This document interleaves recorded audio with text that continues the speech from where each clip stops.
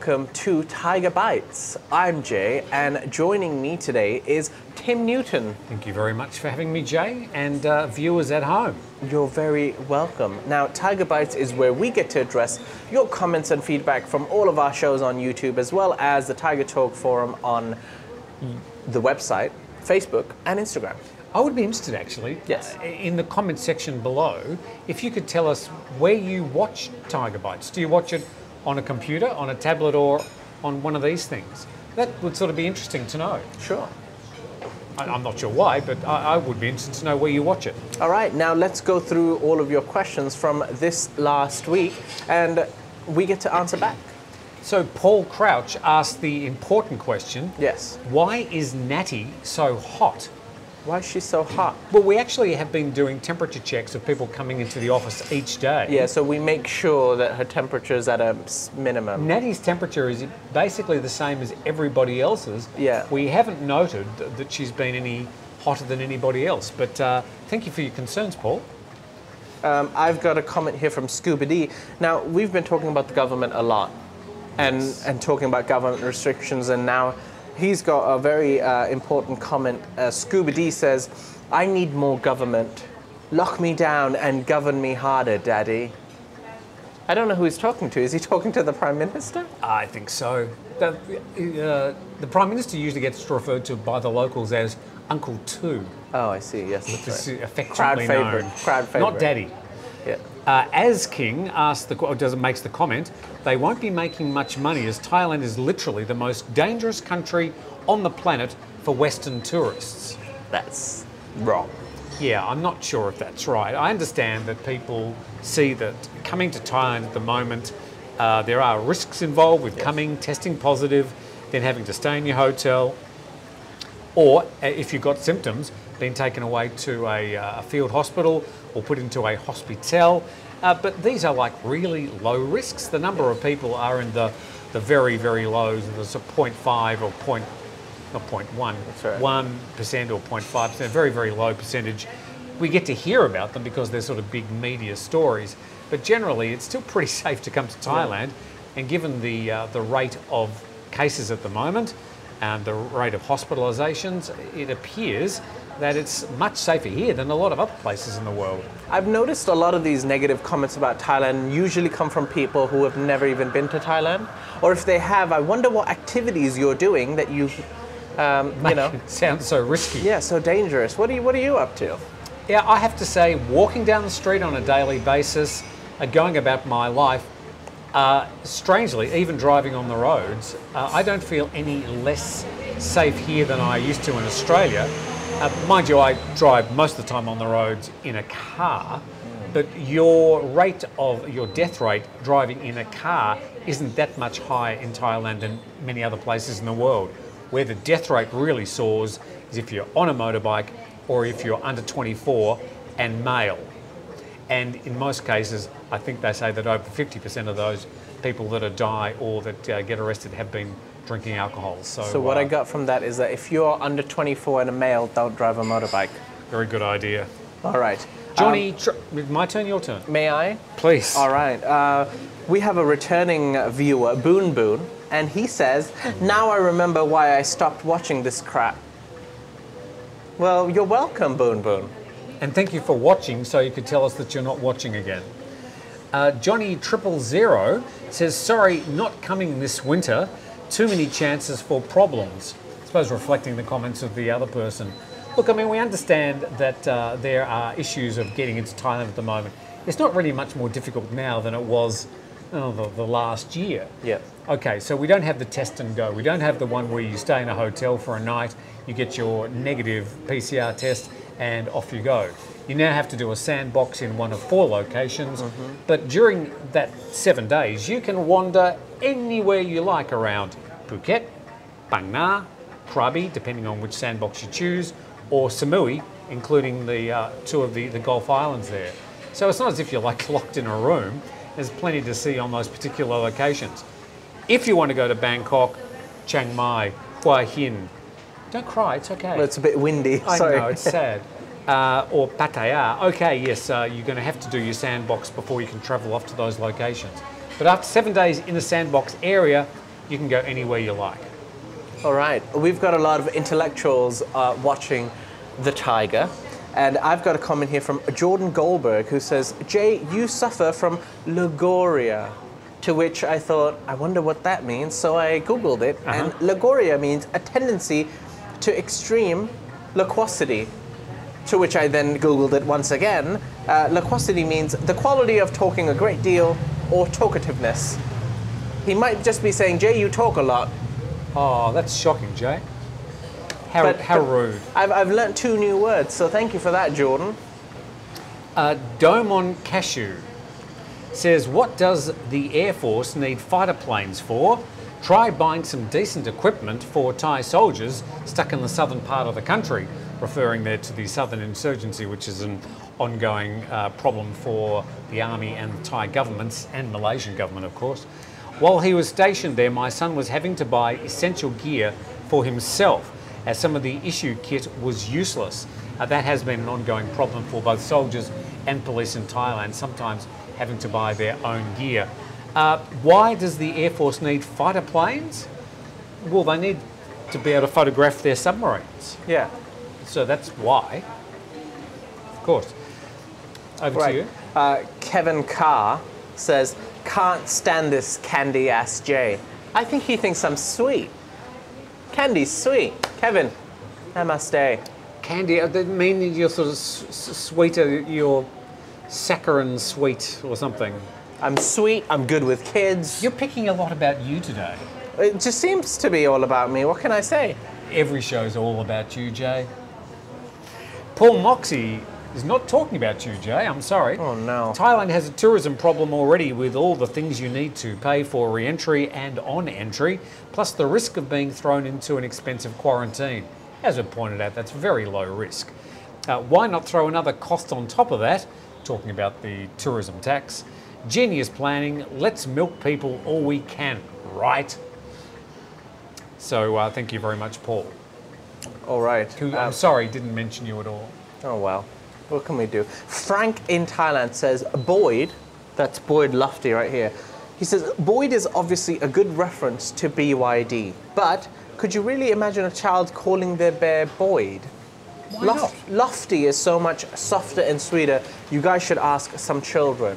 Well, do you like being called Boyd or Lofty? He's quite happy with Boyd. Boyd Lofty? Just Boyd. Boyd Lofty. Just Boyd. It's like Paddington. Just Boyd. I don't think they ever... Paddington's not, you know, it doesn't really roll off the tongue, especially if you're a little kid. Just Paddy for short. Or if it was in Australia, Paddo. We have been at BYD Lofts all week. Thank you very much for their great hospitality. Yes. A few stragglers here having a late breakfast. It's about 22 minutes past 10 on a Friday morning as we record Thaiger Bites this week with Boyd. Just Boyd. That's right. My turn? Yes. Janet Stockler. Janet, thank you for writing in our comment section. Why does Thailand no longer want Western tourists? We spent millions of baht in Thailand in past many years. I don't think there is any indication that Thailand doesn't want Western tourists as opposed to any other tourists. I've never seen anything published in recent years that said we only want tourists out of East Europe, or I'm not sure what you're calling Western tourists anyway. Do they prefer Asian tourists to Western tourists? I've seen no indication about that. In the fact that we used to have a lot of Chinese tourists is pretty much based on the fact that you can get here within, say, 5 hours flying. Same with a lot of other Asian destinations. They're a lot closer to Thailand. So the government's never really said, oh, we don't want this tourist or that tourist. At the moment, they've got bans on some countries from applying for a Thailand pass. Some countries still have to come in under quarantine. But that's not a West versus East thing. That's just on a country by country basis. Some of it obviously is a bit ironic or strange, but I've never seen any indication that the Thai government, through their tourism arms, have shown any particular preference for one type of tourist than another. They keep on saying they want high income tourists, but that never sort of seems to happen. That's right. All right, my last comment for today says... What were you checking there? I was trying to find a comment. that was Okay. not about me. Right. That's truth, actually. Thug life. Well, obviously, I'm going to focus on comments that are trying to make fun of me so that I could talk back to Oh, them. you've got plenty to choose from. That's right, I do. Like Chicano on the Go, who says, "This is obviously clickbait. I thought they were going to fire Jay." Oh, this is last week, the, what did From it say? Thaiger Bites, firing Jay. Firing Jay. Yeah. We didn't. Well, Chicano on the Go was very upset. Ah, well, we'll see what we can do for you. ITN, Yes. I think that's how it's pronounced, says, make a deal. Abolish two-tier pricing and tourists will happily pay 500 baht tourist tax to help fund improving tourist venues. So what do you think? Like this two-tier pricing thing just goes on and on. It's like, gee, we've got nothing else to talk about. Let's talk about two-tier pricing. There are obviously some locations in Thailand where they've got a price for non-locals and a price for locals. Some places, if you've got a work permit, they'll let you in for the local price. Others won't. I mean, the situation is lumpy and it's not consistent throughout Thailand. A lot of people say, well, you know, you can't charge the average Thai the same amount that you're charging the average foreign tourist because the average, say, even Western tourists may be higher. And, you know, people who are on an average Thai wage out in the country are not going to be as able to afford to go to the local zoo as a foreigner. So, I don't know. Imagine if you're paying a 500 baht just because you're a foreigner, and that's foreign tax. Should there be only foreigner zones? So you enter the park or you enter the zoo and, excuse me, this is a foreigner zone only because they earn more, therefore they paid more, therefore they get exclusive treatment. Well, I think the 500 baht reference there is about the tourist tax, which is only going to be 300 baht Yeah. on April the 1st. Yeah, I'm referring to the dual pricing mainly. No. Yeah, look, I mean, it's a vexed question and it's just as difficult for the government to sort out. There's one blogger who's like been driving this really hard, and the Tourism Authority has shown no inclination to want to get rid of the two-tier pricing, and I think they'll leave it up to the provinces and individual businesses to decide how they're going to administer two-tier pricing in the future. That's my prediction. All right. Go on. Actually, you know what? I'd like to end with my comment as the last one. So could you please do one more? Okay. Okay. Joe Dirt says the easiest way to keep the taxis relatively honest is to threaten to bring in Uber if they don't. Well, we can say that Joe Dirt. in Thailand and well, just about everywhere around Thailand, you have, I know of two others. There's Grab, which is well known. There's another one which people are using at the moment. I can't remember the name. I think In something, in driver, in cab. Yeah, I forgot the name. I'd actually, similar type yes. of situation. But a Grab taxi in Phuket will cost exactly the same amount as a regular taxi. In other words, the mafia's got to them and said, you charge our high price, well, you're not going to be using our roads. Or if you do, watch out. Yeah. That's exactly what's happened. Generally, taxis, Grab in Bangkok, And Chiang Mai. well, I don't know about Chiang Mai. I can't speak with I know about authority. Chiang Mai. Yeah. But as far as Bangkok's concerned, relative to Phuket, at least a third the price for a taxi. Yeah, they charge by the kilometer properly. Yeah. And also, there was Uber in Thailand. However, Grab bought the rights. Oh, okay. Yeah. So yeah, Grab, and there's this other one that seems that people keep on telling me about it. Oh, you must try this, it's cheaper. But I can never remember the name. I can remember the name if I had my phone with me currently. However, it's with golf right now, and he's too busy for me. Right. Right. And I'm going to end the show on this last comment.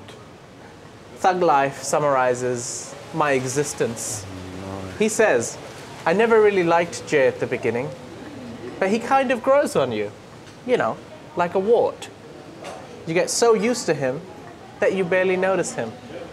What's the way, I Most suppose, people feel. well, we look at Jay in the office as well. Yeah. Pretty much the same sort of sentiment. But yeah, we're used to him.